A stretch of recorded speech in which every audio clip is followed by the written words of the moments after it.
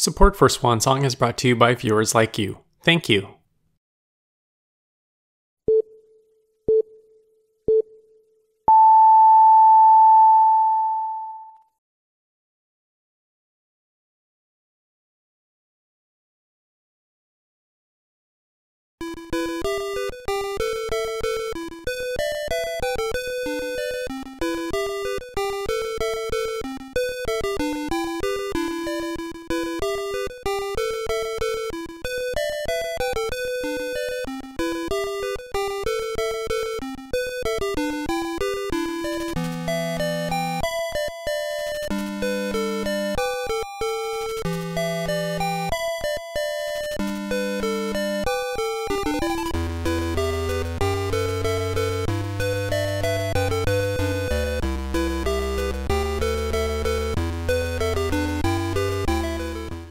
Koei, what happened?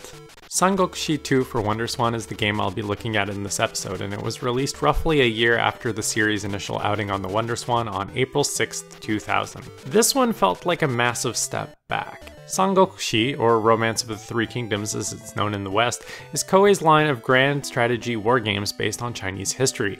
This is a genre with lots of inherent complexity that flourished on personal computers with high-resolution displays and keyboard and mouse input, so it's a particularly difficult one to boil down into a low-resolution grayscale handheld screen. When I looked at the original Sangokushi for WonderSwan and its Japanese history counterpart Nobunaga no Yabo for WonderSwan, I noted the awkwardness of their user interfaces due to their insistence on keeping certain elements unchanged from their original PC versions. Having now played Sangokushi II, I can now state authoritatively that it could have been so much worse. Sangokushi II uses significantly less graphical elements outside of battle. Resources and statistics that used to be expressed with gauges and icons are now represented textually and numerically, which hinders playability for those who aren't fluent in the language. Unfortunately, these resources and stats are written out in hiragana instead of kanji. This may seem like heresy if you're a beginner-level Japanese learner, but one thing kanji is really good at is conveying meaning of something very quickly, especially when multiple words share the same pronunciation.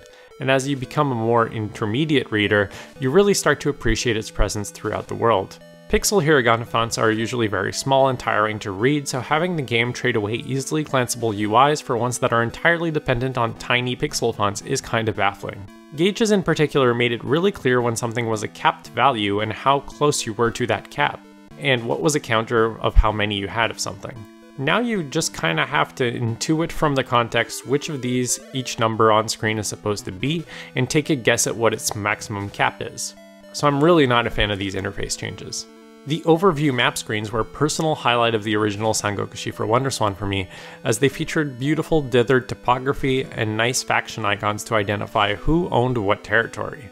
All of the charm from the original's maps has gone in the sequel, featuring a basic outline map with each territory containing a number to identify it and a teensy-weensy faction indicator. I understand that something had to give because the maps in this game have far more territories to fight over than there were in the original, but I don't see why they had to end up looking this plain. But the biggest record screech by far has to be the changes to battles, specifically when it comes to map traversal. There are two contributing factors to this. First is the grid. In the original WonderSwan Sangokushi, battles took place on a plain old grid. If you wanted to move a unit, you would move the cursor to a tile adjacent to them, press the confirm button, and they just moved. Easy peasy. In Sangokushi II, every other row is offset vertically, so that your horizontal movement options are to go diagonally up or down to the left or right. You can't go straight to the left or right, but you can go straight up or down. The way you express the intention of moving diagonally like this is by first pressing the vertical direction, then the horizontal direction, then pressing the confirm button.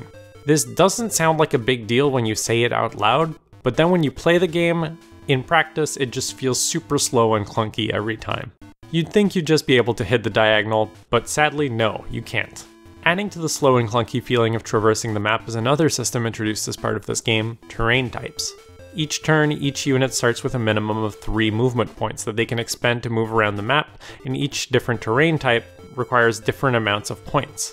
For example, a standard ground tile may have a cost of 3 points, but a mountain tile may have a cost of 5. On paper, this makes a lot of sense as a system. It takes a lot more physical effort and time to scale a mountain than it does to walk across a flat plot of land, and I assume that's what this mechanic is trying to convey. In practice, this means that if the only way to get to the enemy is through a single mountain tile, all of your units will need to pass 2 or more turns just to cross a tile, as they gain a point if they pass a turn.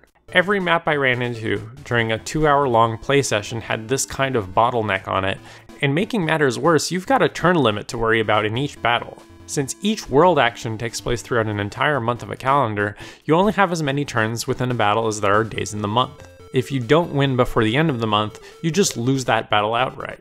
You can easily burn a third of your turns just trying to move within range of your opponent, with your opponent taking no actions at all during their turn. That's simply not engaging gameplay. As someone who's not that familiar with the wargaming genre, I found that the pacing of the original Sangokushi for WonderSwan was just right.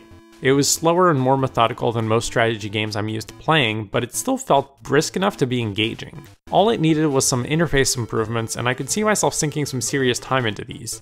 But Sangokushi II doesn't do that. Things that were good or even great in the original have massive regressions, and just about every mechanic and system introduced in this update makes the pacing slow down to an absolute crawl.